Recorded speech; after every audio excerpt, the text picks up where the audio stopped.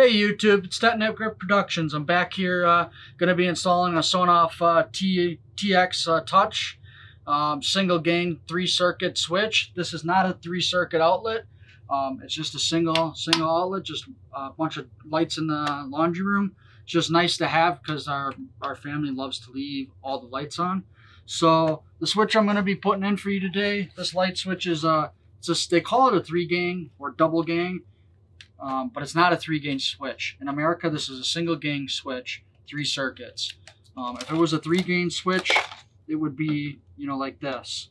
That's what we qualify as 3-gang switch. So this is the guy I'm going to be installing for you today.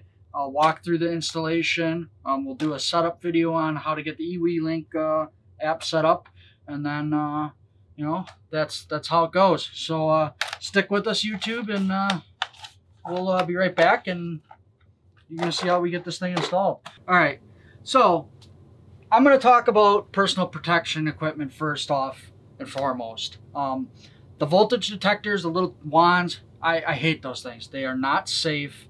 They are not, in my opinion, I don't feel that they are sufficient in testing if you're going to play with your life. Now, there's 3 ways you can do this. You can do it the stupid way, my way, or the right way. I like to do it somewhere between the right way and my way. So, of course, I'll shut the breaker off. We'll come back over here, take the wires off, put it on. Of course, a lot of electricians will do this hot, and they will use something like this. I have done that before. It is very, if you don't have to do something hot, you shouldn't. You could still use screwdrivers like this. They are kind of expensive because they are, voltage rated, so you don't electrocute yourself. And yeah, and it's a set like this. They come apart, so I can put the different handles on. That's not the review why we're here. We're here to do the Sonoff Sonoff TX Touch, and that's what we'll get into. So first off, I'm going to take this cover off. We're going to test it to see which is the hot and which is just the line going to the other lights. I already have a neutral set up in here because I was doing some stuff and it's taped, so you're not going to see that. But what you would do is add another wire nut or a bigger wire nut, or the push-in wire nuts, so you could get another neutral, because the switch does require a neutral line. I guess Sonoff is talking about making one that doesn't, or there's some modifications you can do to do it without having a neutral, but this install there is going to be a neutral line. So what I'm going to start off doing is pretty much take this cover off. I will be right back. I'm going to shut the breaker off, and then, or no, I'm going to leave the breaker on, show you what it looks like live, because we got to figure out if the top line or bottom line is the live. Sometimes you'll have a white and black line going to this, and that's just from the light circuit. That means you don't have a neutral in the back of here.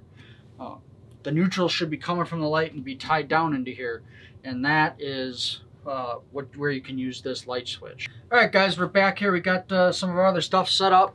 I'm just going to use my Milwaukee drill. We're going to take this guy apart. It's a very basic install.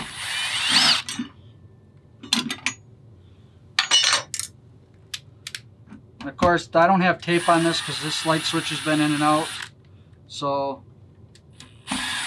if you don't know what you're doing, do a bunch of research online. Take your time, and don't electrocute yourself. I'm just joking. I'm really just playing with words today. I'm sorry. I'm just choking on electrocuting myself. So you can't see it here, but I'm gonna flip the wires around so the camera see it. I don't have them looped right now, but I do also have it tagged already.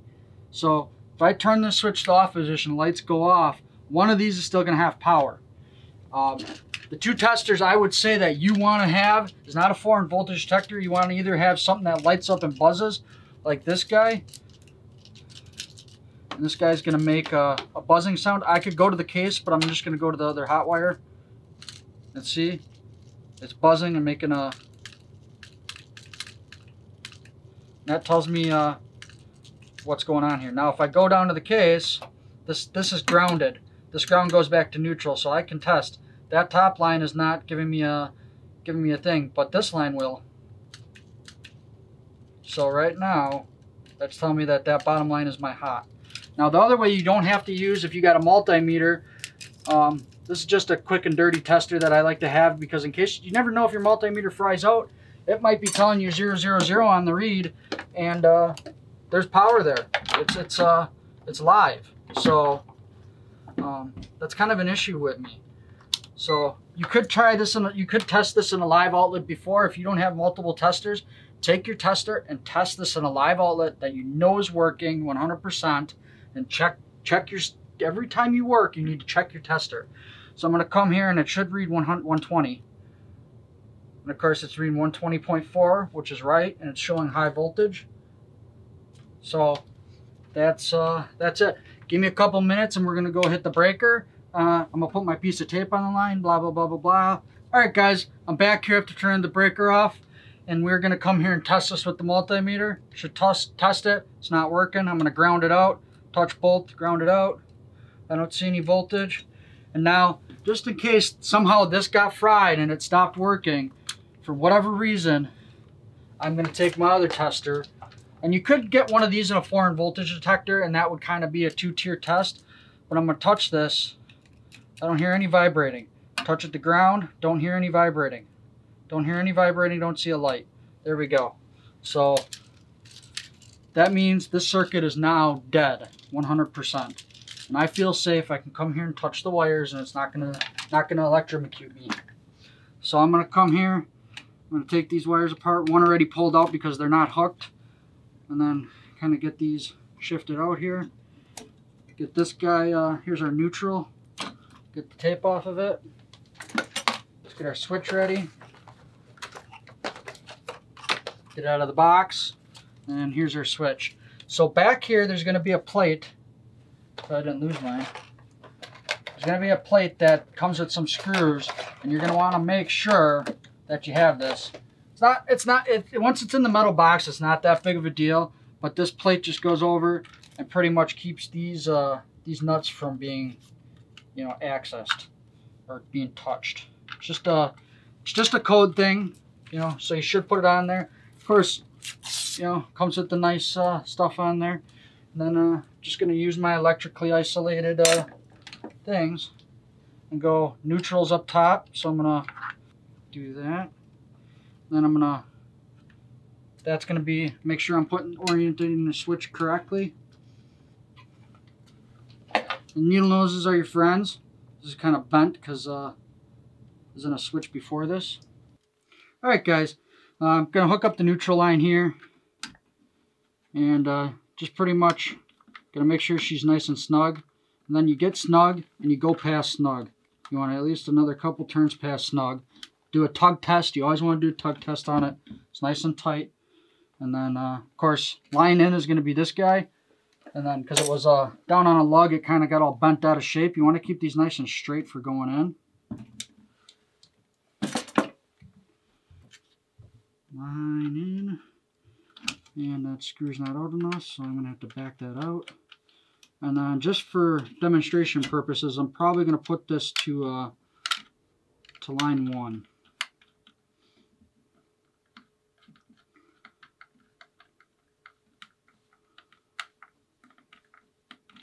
And there we go. And then on the back of here you got out, out, out. And it's line 1, line 2, line 3. Or circuit 1, circuit 2, circuit 3. And that's going to correspond to the same buttons on the front of the switch.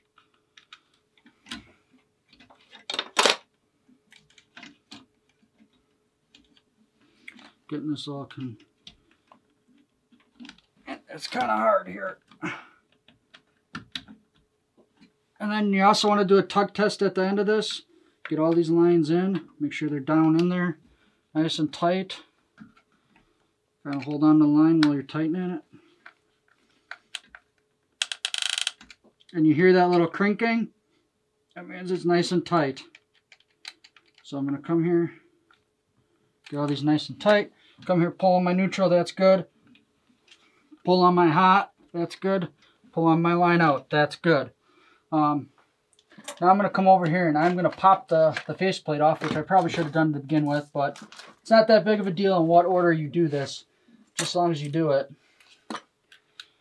And there's little indentations in here that actually help you get this plate off.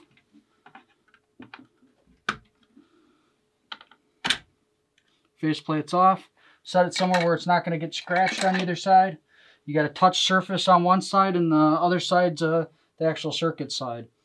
So, one more step that I forgot to do is we got to put our little plate on over this guy. That's good.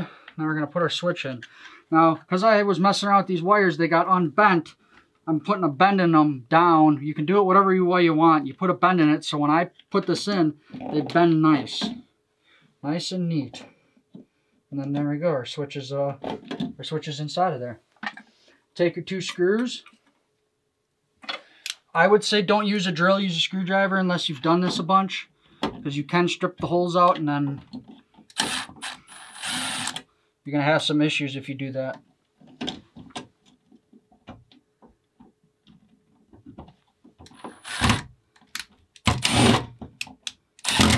See? I'm having issues.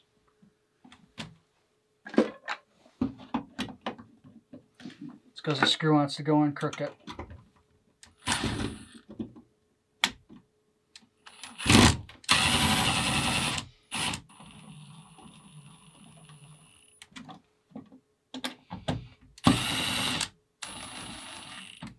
Here we go. She's all set up.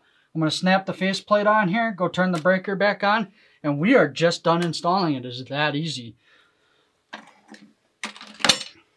So here we go, putting the plate back on here. There we go, switch is set.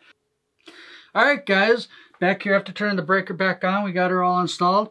And I'm going to try the first switch, and she does work. You should be able to hear the relay go. Here we go, I'm going to try it.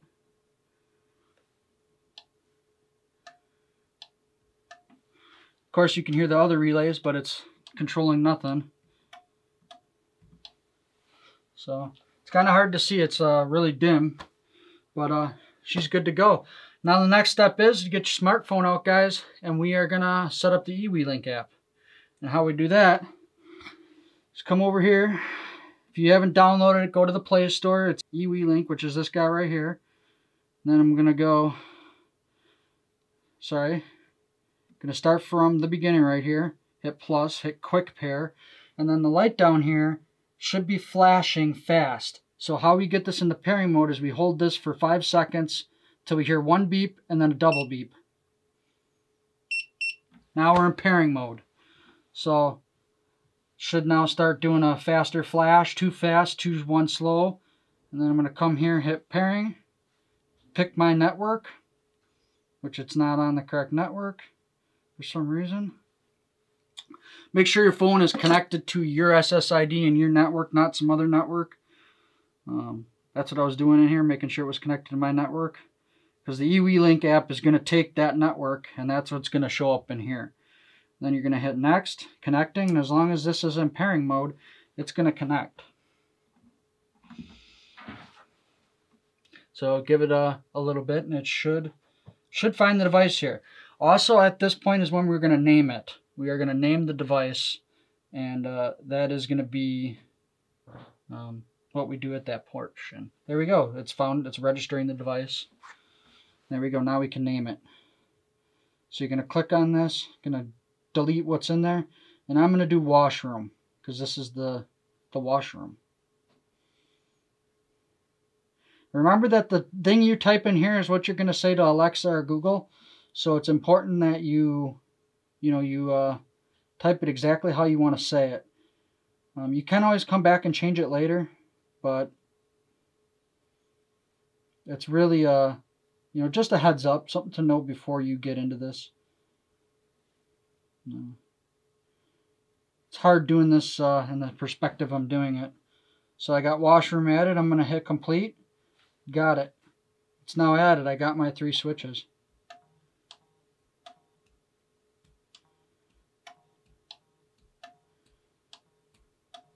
Alright, I'm going to go into a little bit more advanced configuration here at the eWeLink app since I got you guys and this is such a short video. What you're going to come up here do is come up here and hit you're going to select the switch, and then you got all the stuff down here. You can do scheduling, timer. So I could add a timer, and of course I can say in 1 minute turn the switch on at this time, this day, this hour. And so let's say I'm going to do, it's kind of hard to see here, but say I want to do the 17th at, and it's the 24-hour time clock. So if you're not familiar with the military time, you can just go online and type into Google convert 12-hour to 24-hour, and it will convert it for you. It's pretty simple to learn. So I'm going to set it to 12:30, hit on, and then hit save. Now it's saved that schedule. If you want to turn that schedule off, you just come in here and you uncheck it, and there you go, your timer schedule's off. So now I'm going to come back here and I'm going to actually set up a schedule. Go to add, and it's the same thing, but you can do year, repeat, channel. So if I only want channel 2 to turn on at this, say, time and date, it'll do that. And I can schedule it every day at 6 a.m. that channel 1 turns on, and it'll do that. It's kind of really neat. There are more functionality and things you can do with this, but it's way more advanced than I'm going to get into in this video. And then of course you still have your light switches. She turns blue when you turn them all on, and you got all on and all off. The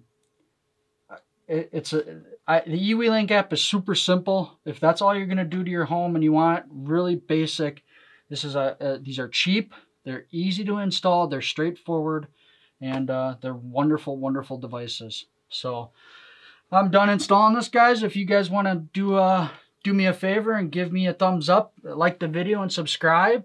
Tech Nitwit out, guys.